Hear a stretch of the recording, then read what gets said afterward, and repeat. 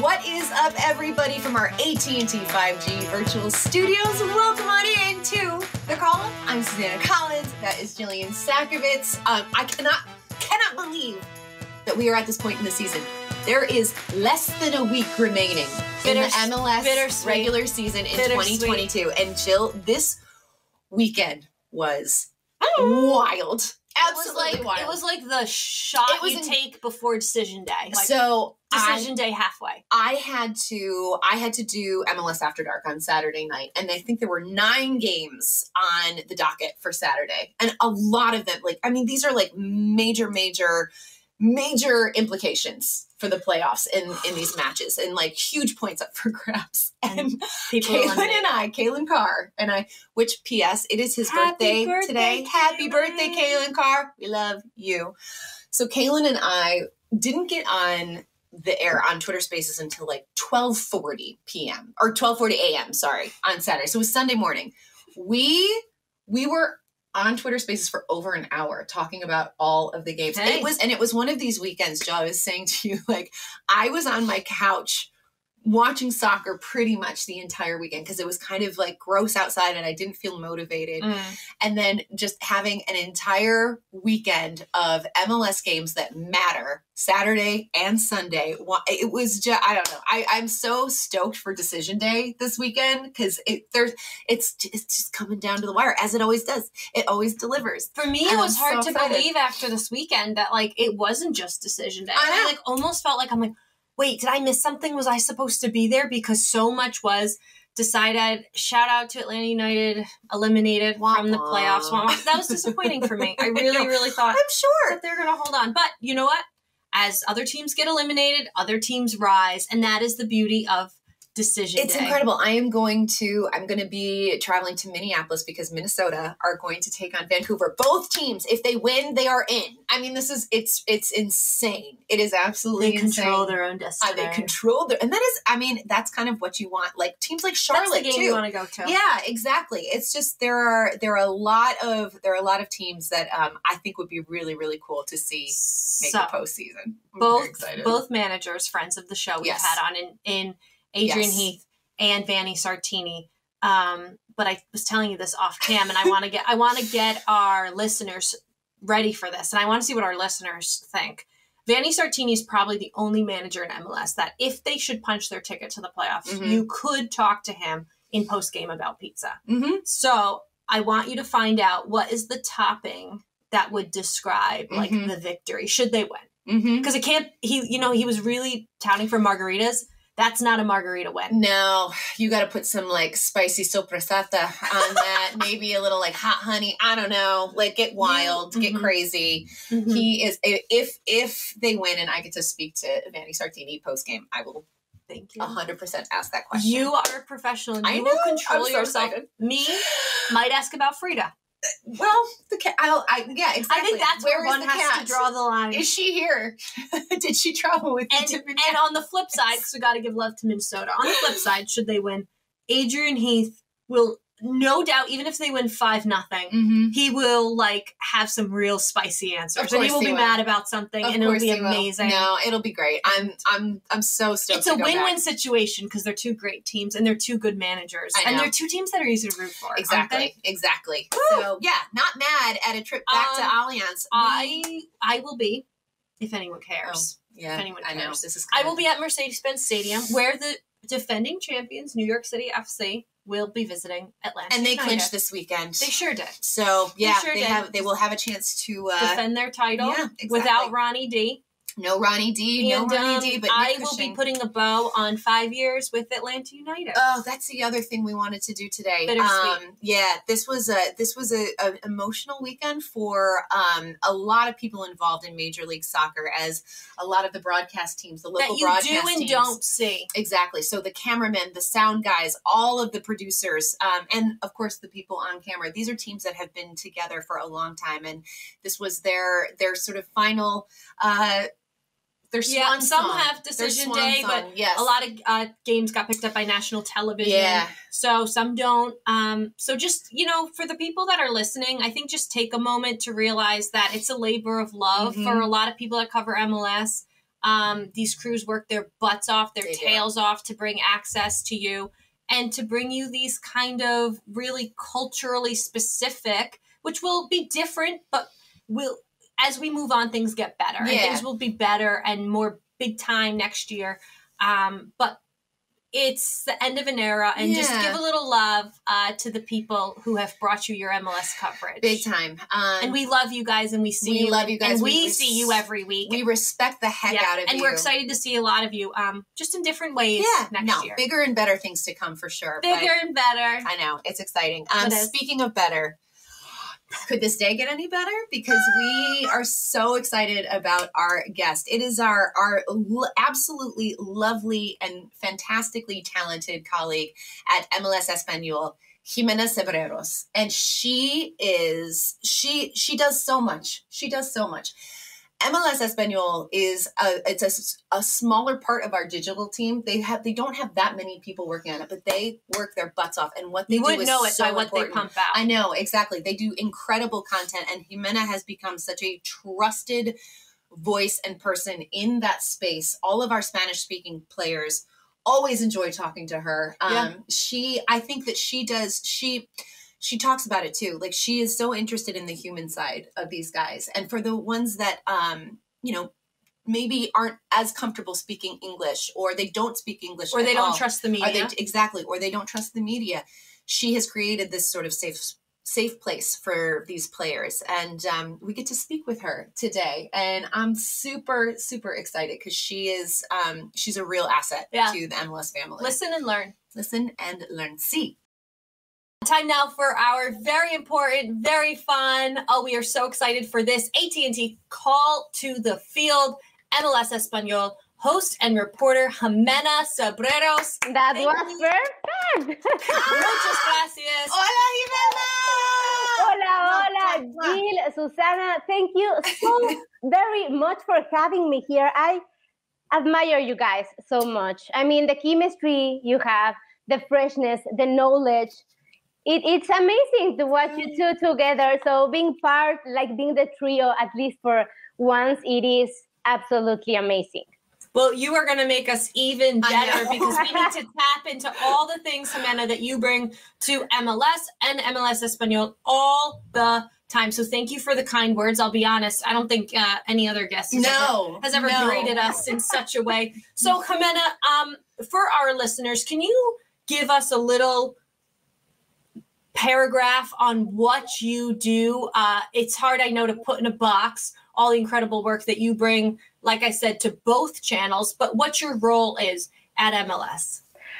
Okay, I think the easy way to put it into words, like, there's a growing Latino and Hispanic audience that's growing bigger and bigger with each season. Like with big stars like Chicharito and Vela and Driussi and Higuain coming, and young stars. I think a lot of not only people here in the US, but in Colombia, in Mexico, in Argentina, are putting their eyes to the league. And I think my role is to being like the link, like the bridge between the fans and the players. I think Latin and Hispanic audiences sometimes like to listen and to get the information in their own language, either because they don't speak the language or because that's the way they know how to consume it. And I think we serve that. We make that safe space both for players, because the players also want to talk, and sometimes they don't feel confident about doing so in English. So we are creating this safe space for them and serving both the audience and the player. I have been at several matches where I have seen Ximena and Adolfo, kind of our MLSes team, and you guys do it all. You're like a two-man band, and it's really, honestly, it's so remarkable. And to Ximena's point, I mean, with the amount of Spanish-speaking players that we now have in this league, your role is integral. It's essential. You've developed such good relationships with these guys, and it's such a pleasure watching you. Mm-hmm. The level of trust, which I think is so important, is huge. Ximena, I want to ask you a question that Jill and I get asked quite often in our role. And I think it's interesting because, a lot of people want to know how you got to where you are, you know, like what your journey sort of looked like getting to you from, because I know you're from Mexico, you now live in Brooklyn, and now you are the face of MLSes. And so what did your sort of journey, your career path look like that got you to this place where you're at in this moment?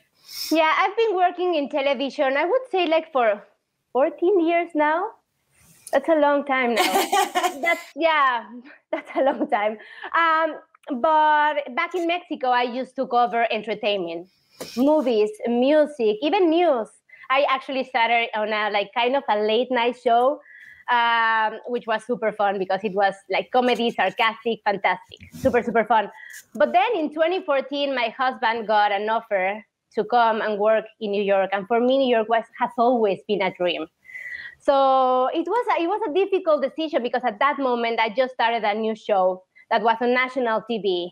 So it was like continuing my career or just like follow my dream, but like following my husband's path. As a woman, that's always like a tough decision. Like, should I follow? But then how do I make myself worth there? And how do I make it there? So at the moment I was like, I'm going to trust my gut.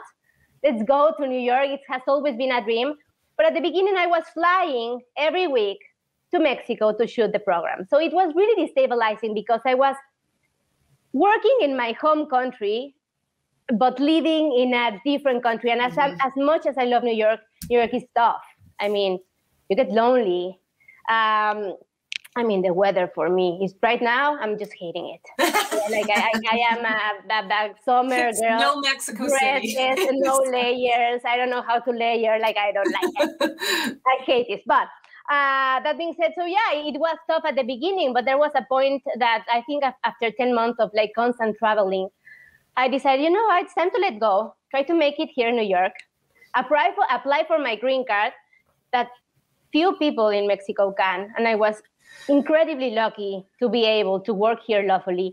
So I was like, I have to try to make it. And I started like sending my reel here and there. And then I got a call from ESPN and I was like, what?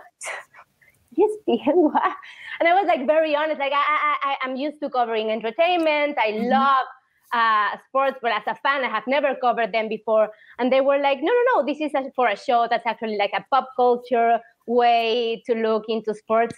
So I started working with them, which was I was incredibly honored to freelance for them. And that's how I started. That back there, I met Roberto Abramovich, which is a broadcaster for NYCFC. Yep. And I think he shared my work with the lovely Cristel Valencia. And that's how my MLS journey started. I'll never forget the first day I met you in the MLS studios. Me too. R.I.P. our studios. R.I.P. How do you feel about it? Oh, I'm so sad. I miss it. It was like a dorm. It was like our little home, you know? Like a dorm. I would sleep on those couches. I would take naps in the green room. Eat crumbs. I'd have crumbs all over me on those couches. I remember Ximena walking in, and I can't remember if it was Adolfo that introduced you. It might have been Cristel. No. It was Adolfo. Cristel was not that day. Okay. And your energy, I was just like, who is this like bright shining diamond? Literally. Like I was like, he meant while I have crumbs and like I'm like literally, and I was like, oh my gosh. And I was like, it was like instant just girl crush. And I was like, we have to hire her. I'm like, oh God, I hope she's doing more for us. Well, it's credit to you, Ximena, because it's not easy to navigate through different sports, and it's definitely not easy to navigate through different categories. So it's just credit to you in building trust within MLS, especially among, you mentioned guys like Chicharito, and he's talked about the mental, I'm not going to use the word abuse, the mental bashings maybe he's taken from the press, and the media, and it's just such a different way of doing it because in the Mexican media it's soccer, whereas we're a little more diluted here with our other sports. And then I think a lot of the Latino players have said that they enjoy kind of the light, the brevity that you experience in the media here in covering MLS. And it's credit to people like you to kind of breaking those walls down that they've created. What have you seen with the Chicharito, with the Vela, that, they are so under a microscope in the Mexican media because of the passion of those fans. How do you break that down and you say, this is a safe space? I saw you do it ahead of El Tráfico when Susanna and I were in LA doing those previews, and you broke that down. How do you do that? Can you explain to our listeners that maybe don't know about that, about how it's different in the two kind of microscopes that is the North American media, or I should say the American media versus the Mexican media? Yeah. And I wouldn't say the Mexican media per se. It is the Latin American media. I think in Latin America, I'm here to learn. Football is passion. Like football is life. And it's amazing. It is amazing though, but sports are entertainment, and we keep forgetting that. We keep forgetting that all the way through. So the media also gets very passionate, and so the player has one bad game and his career is absolutely over. He does not serve us anymore. It is very fatalistic, it's over. So it is not a very healthy relationship between player and press. And here, at least in Major League Soccer, like I remember once I went to the media marketing weekend, and I was impressed.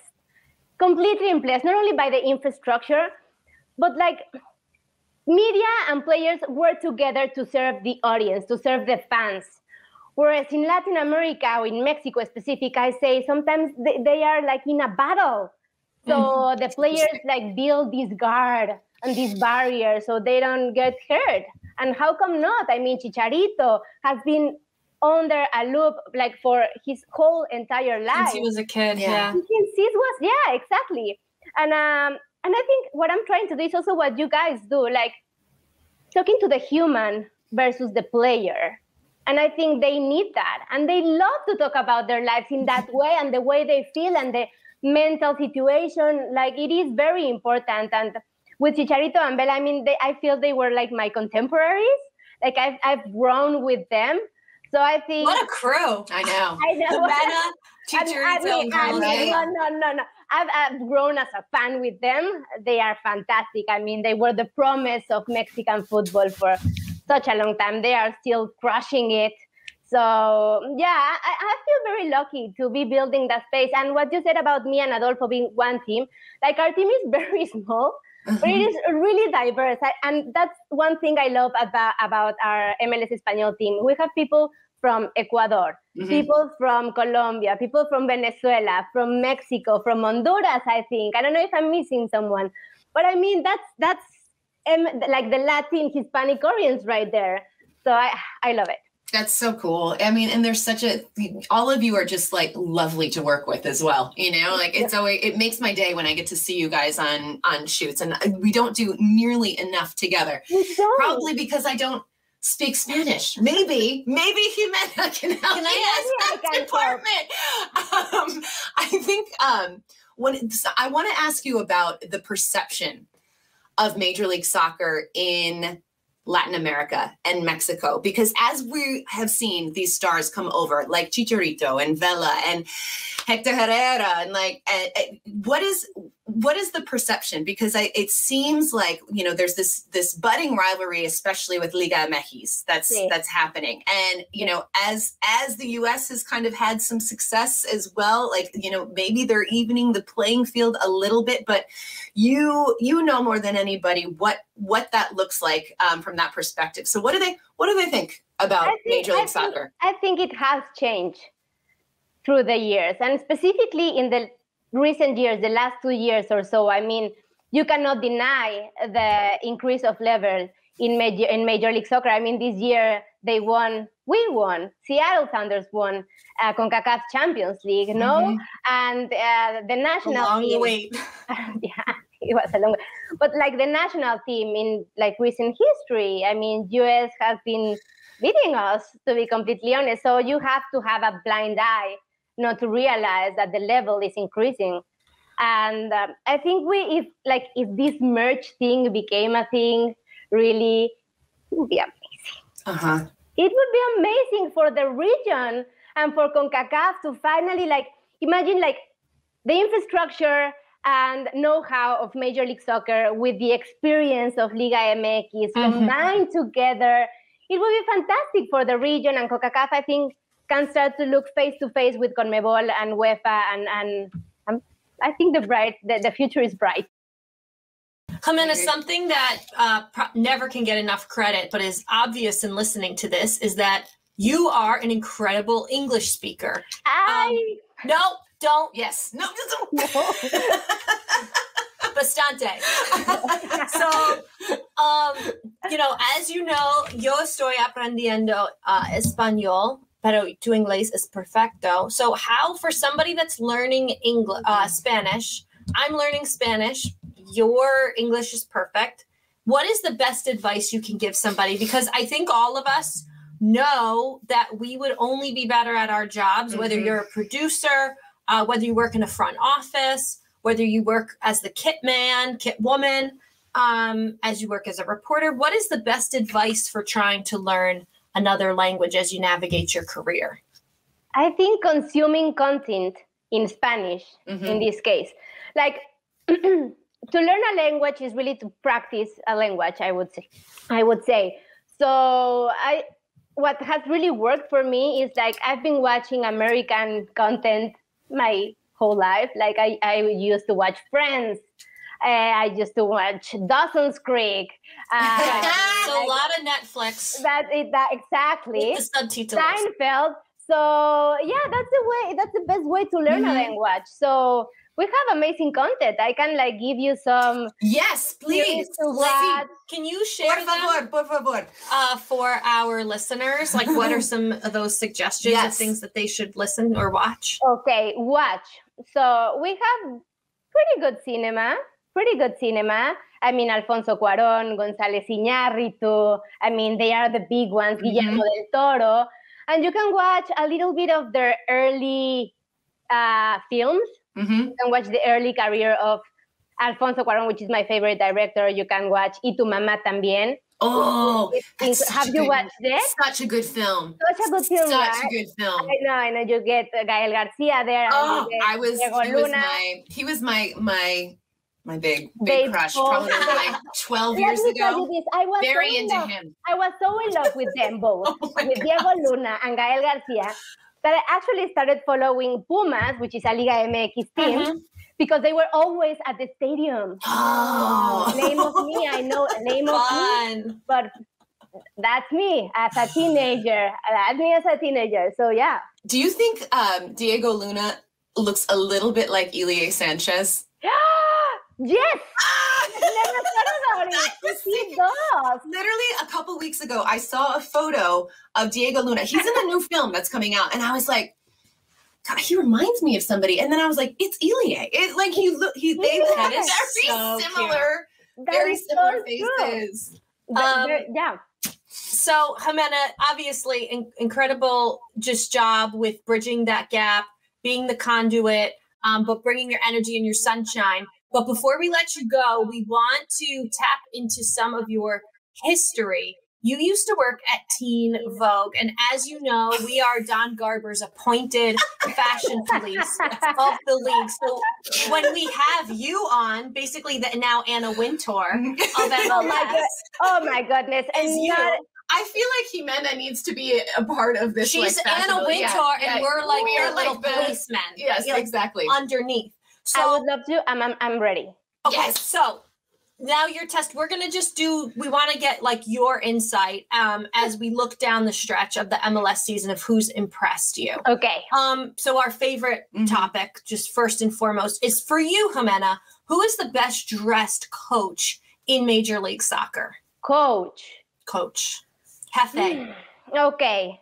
I have one, but I must say that Luchi Gonzalez left a big space. I mean, relax. He was fantastic. And He's coming back. I know. I am very excited about 2023, not only to see what he can do with San Jose, but what he's in store for us in the fashion world. A lot of vests. I know. A lot of vests. I'm into cardigans vests right now. So cardigans, like turtlenecks, like the way he dresses. He's just fantastic. I think he's very handsome. So that being said, I think Steve Cherundolo probably. I mean, he's low key. He just he's Cali cool. He's Cali cool. He just combined classic pieces together. And if you have a nice piece, you don't have to make a fuss about it. Just Very classic, very Understated. casual. Yeah, so I would go with Steve Cherundolo. Ooh, okay, that's good intel. That's really good intel. Thanks, Anna. Okay, on a very similar note, who is your best dressed player that you have encountered? I have one. Yeah, Federico Bernardeschi, hands down. Hands down. He's Why? fantastic. Tell us. So, first of all, he's Italian. Italian plus suits equals perfection. I know, so, like, right? The fit. It's all about the fit for them. It is all about the fit, and they just know how to fit themselves. Like, yeah. And Bernardeschi, he's very like fashion forward, like very contemporary. He wears like more loose stuff, very monochromatic outfits. Like, he is fantastic. And he's very charismatic. We were all like very excited about Insigne. I give you Bernardeschi right there. Yeah. I instantly just think about when he arrived and he had his press conference, and he was basically... He was like a cruise ship director. My headphones are falling out. Yeah. He basically jumped out, like, I think he was in what looked like white pajamas. And it's a press conference introduction. So usually you like stand there and you say thank you. And he was jumping up and down like he was in Ibiza with a white silk pajama. It was incredible. He looked amazing. Like he was on a party cruise. Like a booze cruise. You're in Ibiza. You're not. I love that Toronto press conference.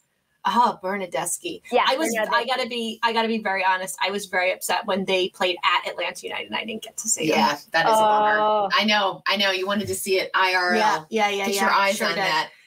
For you, walking in game day, what team impresses you the most, Ximena? Style-wise.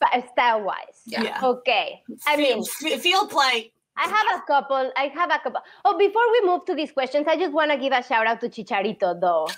Because I think he has been very brave. He has been very brave this season. Agreed.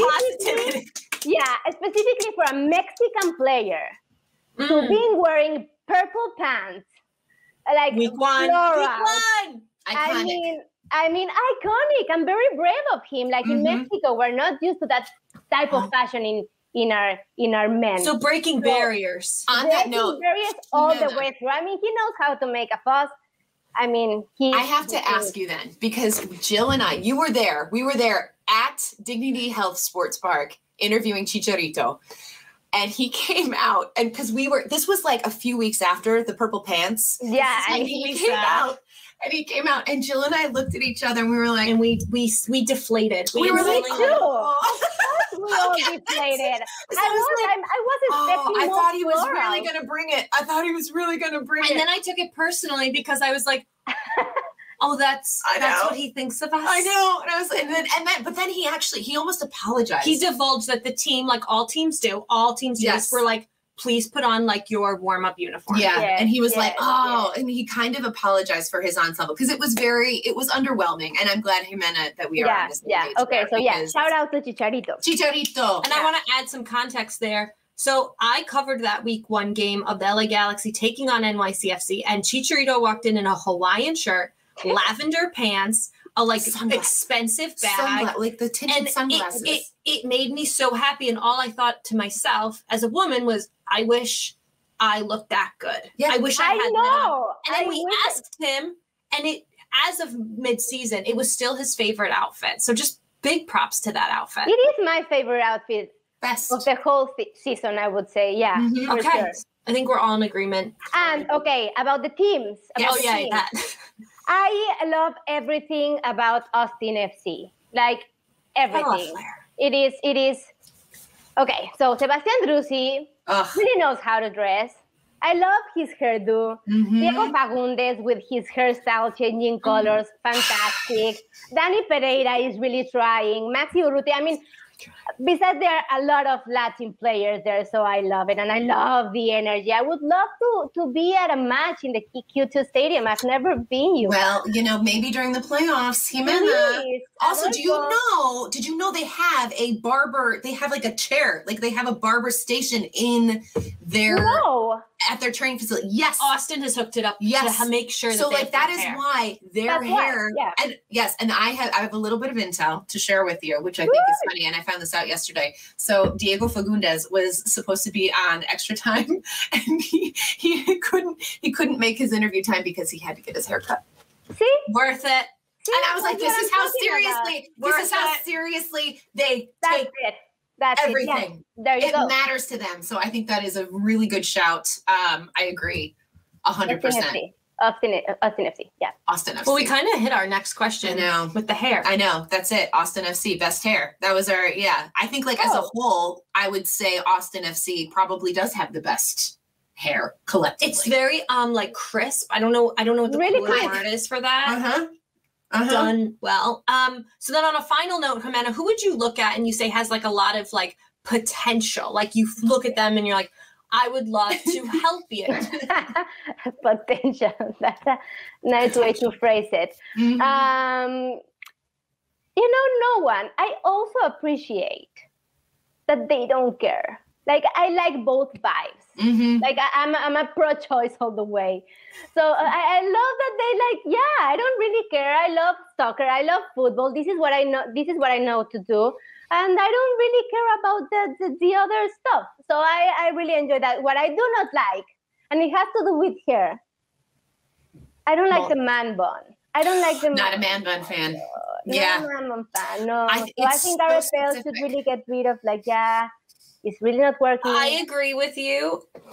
Susanna loves man buns. On the right head. I think it can look quite fetching. What do you think about Gareth Bale? I love that description. Man buns. Like I just look at it and think like, wow.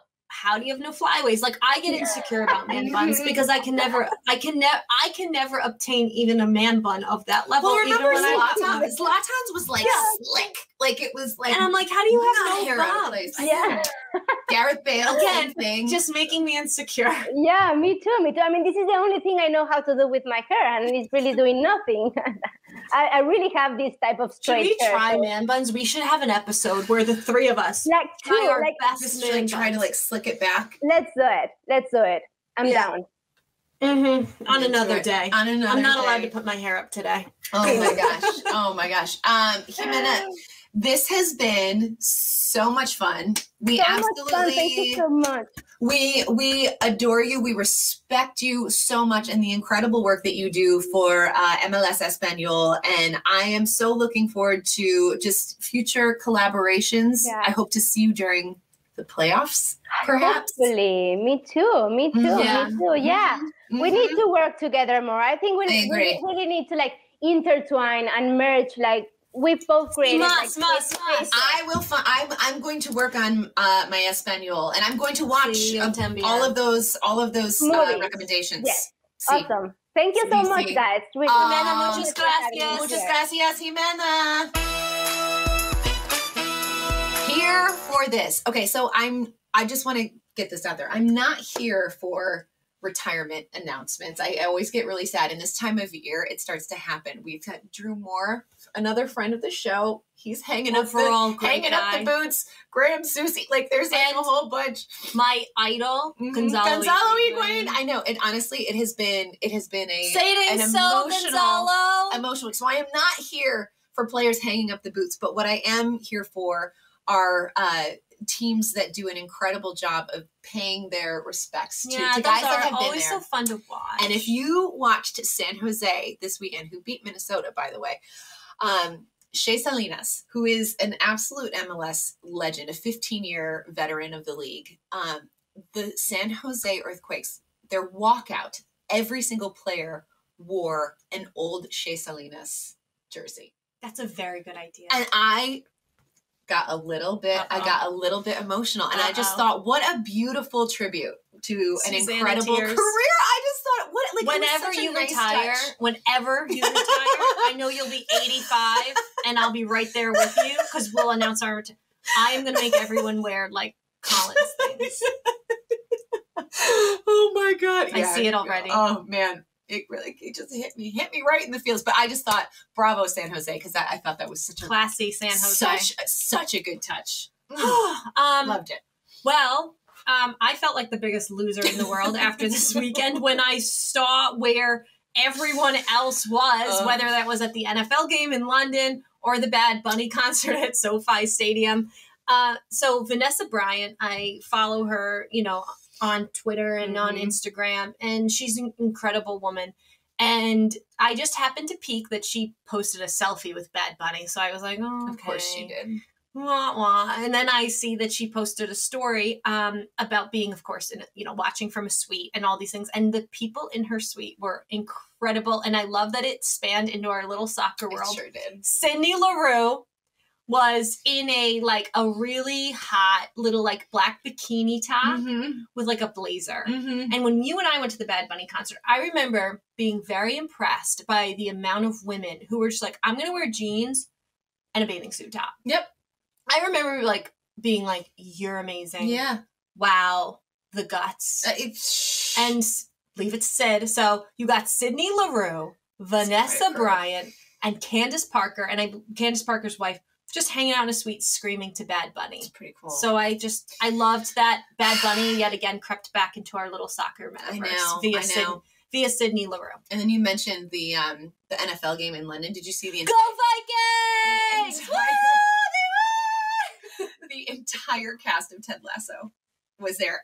And one of them, the guy, his name is Billy, he had a Chicago Bears jacket on, and it made me so happy. Yes. And then Matt Turner was there. I was just and then that guy got to see the Vikings win. I know. Matt Turner. It was adorable. Anyway. I'd love to see a guy like Matt Turner, who was just hanging out in New England like an average guy, now just being a badass watching. I know. With celebs. Yeah, literally with the entire cast. So that was kind of cool. So, well, I still feel like a loser. What else? Oh, this is going to make me feel like a bigger loser. Great. Okay. I'm ready for this. You guys. Just pile it on. I was floored. I was absolutely floored by the efforts of Nashville SC. So was I. So, as we know, the end of season awards are coming up. We get to vote on it, which is very exciting. And a lot of teams will do something like this. If they have a player or a coach that is in contention, they'll, do things to kind of just keep it at the top of your mind. Well, Nashville SC, Music City, hello, did something so freaking cool. This is a vinyl that a record player you put on, and it is the back, yeah, all of Hani Mukhtar's goal calls this year, which is so cool. So last night, I have a record player, as you know. I put it on, and I was like, this is genius. Also, it's signed by Hani Mukhtar. This is good. This was, I said this, I tweeted this out last night. I do my absolute best. We do it to be completely impartial when it comes to things like this. Cannot be bought. We cannot be bought. But this is next level. And I love records. I have a huge record collection. I love this for you. This just spoke to me. I love this for levels. You. And I just, huge thanks to Nashville SC, Matt Bodiford, for sending this along. It's so cool. And look at the bottom, says, all right, so it has side A and side B, which I love. Yep. And then it has all the goal calls. And then I love at the bottom, it says bonus tracks coming through October 9th. Because they know there's more to come. No detail overlooked. I just thought this was the coolest and needed to get this. Is a really great idea. And Nashville, I'm not offended at all that you don't care about me. I for one cannot. You know what? You know what's funny? I am so petty that you can be. I think you can be unbought more than you can be. One can be bought. Not. Let's be honest though. I don't hold this against Hani. I give Hani a lot of credit, and I really enjoyed our interview with him that we had during the All-Star game. He was so funny. So funny. Yeah. So funny. We've loved Hani, and I've loved just watching him score bangers this year. I know. And honestly, a legitimate contender for MVP. So, absolutely. In all seriousness, absolutely. Good job, Nashville. Good job, Nashville SC. Oh, God. I have a little bit more. Yes. A word to the wise. So, on kind of a serious, unfortunately, this is what I am not here for. I had a little bit of a scary Lyft experience this weekend, and I share this not to share that I had a bad Lyft ride or that this driver is bad. I share this more for women and people to keep themselves safe. Let's just say the gist of it was I had a 1 hour rideshare ride home from the airport to my home after covering a Big Ten game late at night. It's like 11 o'clock at night on a Saturday night. And it was the worst driving I've ever experienced.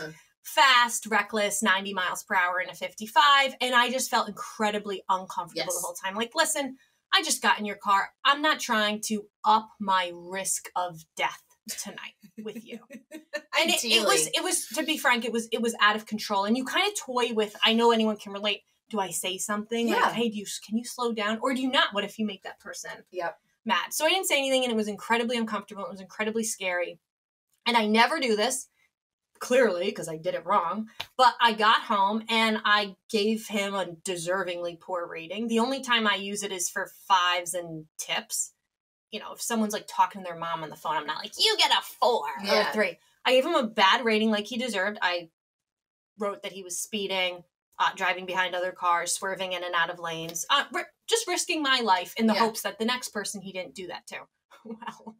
Well, learn my lesson. To everyone listening, never give, I don't know what it's like with Uber, never give a Lyft report right away. Yeah. Never. They say you're anonymous, but in Common Sense's world, you're not anonymous. They did it right away. Right away, they shared it with him, because I then got an email saying like, hey, you know, maybe you spilled coffee, maybe you had a bad day, but like, you know, you got a bad rating. So I then obviously knew who it was. Yep. Well, it was a retaliatory rating, because he got the feedback right away. And I share that again, just to keep people safe, because now this person knows where I live. It's late at night. And they accused me, listen to this, of vomiting. And I'm like, I can't believe I'm saying this out loud. This driver saw that I gave him a poor rating to try to save the life of the next person in the car.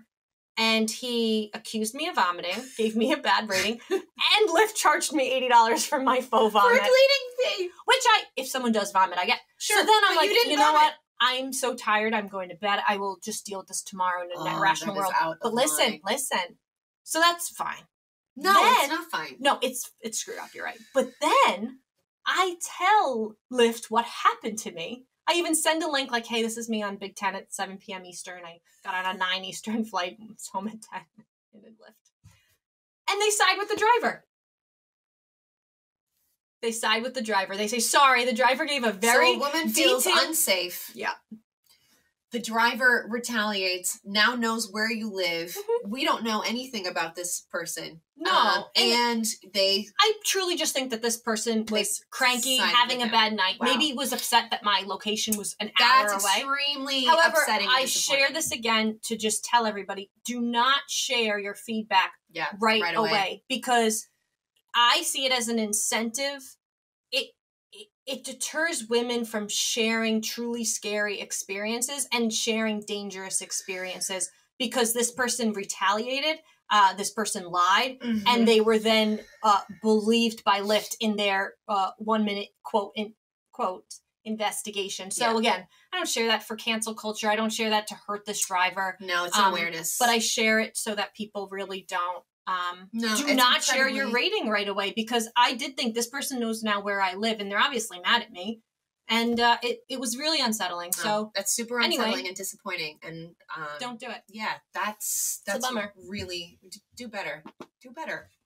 Lyft. Protect people who want to protect others. Speaking of that, this isn't to re-traumatize our listeners. No. This is again for awareness. The long-awaited independent investigation into the abuse commissioned by the U.S. Soccer Federation went public yesterday on Monday into the U.S. women's national team. The investigation was led by the former Attorney General Sally Yates, and she said this: our investigation has revealed a league in which abuse and misconduct, verbal and emotional abuse and sexual misconduct has become systemic, spanning multiple teams, coaches, and victims. So we know that this is upsetting. It's traumatizing. I urge people, though, to go read it. It's important to know that it's out there, but more so just to give credit to the hundreds of people that gave statements, that gave interviews, to bring this level of openness to something that was clearly hidden for so long. I can't imagine it was fun for anyone to go through this. And so thank you. I will say too, I read maybe like 3 or 4 pages. It's hard. It's a tough read, guys. And like Jill said, this is not to re-traumatize anyone, but it is important to have awareness about what was going on. And hopefully now that it is out there and the people that have shared these harrowing experiences have been given a voice, things can change. So to your point, just, it's out there. Read it when you feel like you're in a spot to do it. But yeah, that's, we did an episode where we talked about this at length last year when these allegations came out. So this is just something that we kind of thought that we should bring up and make people aware that this, decision or the findings are now out there. So the curtain, I don't think in any world you ever find out everything. No. But the curtain is open, and credit to all of the organizations and the people, 100. the coaches that helped pull that curtain open a little bit. Exactly. Well said. Guys, what's on tap? Well, as we discussed, Decision Day, y'all. It is this weekend, Sunday, October 9th. The Eastern Conference games all kick off at 2:30 p.m. Eastern. Western Conference matches kick off at 5 p.m. Eastern. Like I said, I'm going to be in Minnesota for Minnie, taking on Vancouver. Jill's going to be in Atlanta. It's just going to be such a fun day. This day always delivers, you guys. There's always drama. It's ridiculous. So if you can't wait though for some good MLS action, you've got some tomorrow night, Wednesday. So head on over to MLSsoccer.com and you can check out the schedule. There's a couple big games. I think Orlando's playing Miami. Yeah, that game got picked up. And then is it Charlotte Columbus? Yep. Oh, another game that got picked up. Like these are all teams that are trying to get it. It's great. It's great. I'm just so excited. I'm so stoked. And you want to add another screen to your Decision Day experience? Well, tune in right here. We have a watch-along show with Andrew Wiebe, Matt Doyle, Kaylin Carr, who will take you through all of the action. You know where Suzanne and I will be. David Goss will be coming to you from Orlando. And Christina Uncle will also join as a rules expert. Cannot wait for that to see her on our channels. It all kicks off 2:30 p.m. Eastern time on MLS Twitch and YouTube. Let's go. Also, this is pretty cool. The inaugural MLS Next Pro Cup is this Saturday, October 8th at lower.com field as the Columbus Crew 2 hosts St. Louis City 2. Both teams finished first in their respective conferences. Tickets are still available at Ticketmaster, and you can tune into that one at 5:30 p.m. Eastern on MLSnextpro.com. I was at the first match of that, and St. Louis played, and so now they're in the final. It's like a real full circle moment. Pretty cool. That's very pretty cool. Man, this was a stacked episode. I thought today, I was like, talk about MLS.